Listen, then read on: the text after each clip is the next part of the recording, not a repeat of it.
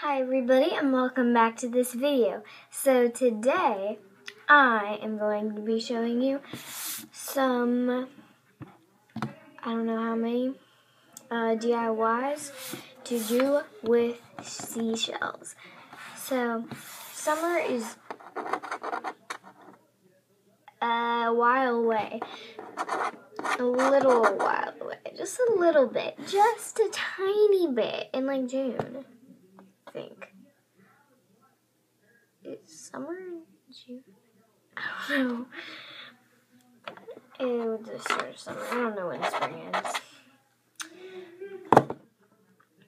But it is April 8th. I'm pretty sure. It is April. Yeah, it's April 8th. And I guess let's get on with the video. I don't know what that was. First one here. You're going to need a pretty big size seashell. And I'm sorry I didn't do this on camera, but it took me forever to do. I kept messing up. So I just outlined a heart in pencil and then colored it in with a marker. And then I outlined beach in pencil, and then I got paint on the tip of the pencil and just rewrote it. Yeah, it looks really bad. I bet you could do better. But that is how I did the first one. So, yeah, I hope you like it. For this next DIY, you will need one of these types of mason jars.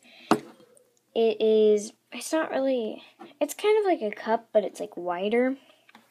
And then you will need some different, see myself in the mirror, seashells. And you are just going, sorry for the shaking, put them in randomly, just like that, until you have all of them in there. So this should be the finished look. It looks pretty cool to me, and I'm going to be putting all this stuff in my basement, so I'll be right back with the next DIY. So for the last, but definitely not least, DIY, you are going to be needing a medium-sized shell, or it can be pretty big, and then you'll need two smaller ones. Oh, I'm getting sand all over my desk. So you're just going to put these in there, and I love the look of these. I found these in a gem mining place, and this is from the beach, and I got all these shells and that shell from the beach too, so it's not store-bought. And yeah, that is the last DIY. So here are all of them together. See this one, and this one. And I'm going to show you what they look like in my basement.